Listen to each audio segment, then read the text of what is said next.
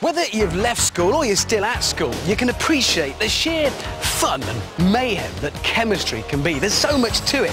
Bunsen burners, mixing chemicals. Very nice. Now, you may have been allowed to mix very small amounts of lithium with water. You may, if with a responsible adult, have mixed H2O with sodium. And you may, under very strict scientific control, have witnessed potassium mixed with water. But the odds are, if you have, it will only ever have been on one of those rubbish science videos. There you go, mate, present. Oh, thank you very much.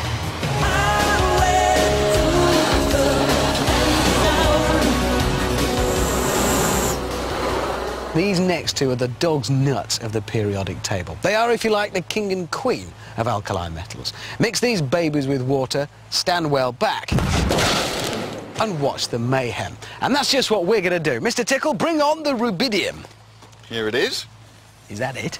Well, it might not look like much, Richard, but it's a highly reactive metal. It's sealed in this glass tube under argon atmosphere conditions, just for safety. Right, so what's going to happen when you drop that in the water? Well, imagine, if you will, letting off a hand grenade in a bathtub. Righto, I'm off. Have that. OK. Good luck.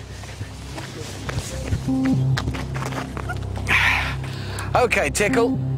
Drop the rubidium in the water. Stand back, everybody. This one's going to be bad. 2 grams of rubidium will only react when our specially designed vial dissolves in the water, which gives John a few crucial seconds to get into our safety zone.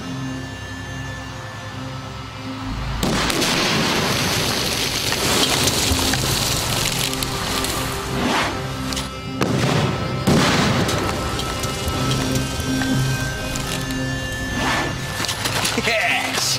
Wow. That is more like it. Only on Brainiac do you get that kind of science. But I believe we can go one better. There is one more alkali metal we can legally use. Yes, Richard, cesium, the emperor of alkali metals, particularly nasty, could go off at any time. And that's it. Oh, yes. Brilliant. I like it already. Now, what's that going to do when it hits the water? Imagine a depth charge in a bathtub. Fair enough, mate. I'll leave you to it. Good luck. Thank you. OK, John, go for it. Warning, warning, warning, extreme danger, clear the area.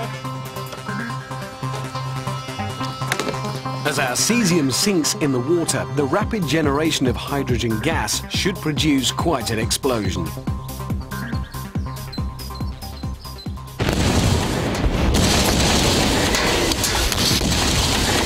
And it does.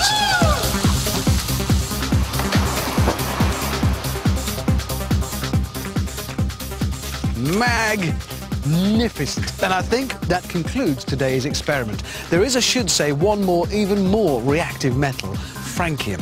But for some reason, they wouldn't let us have any of that. Still, there you go. Today's lesson. Never mixed alkali metals with water.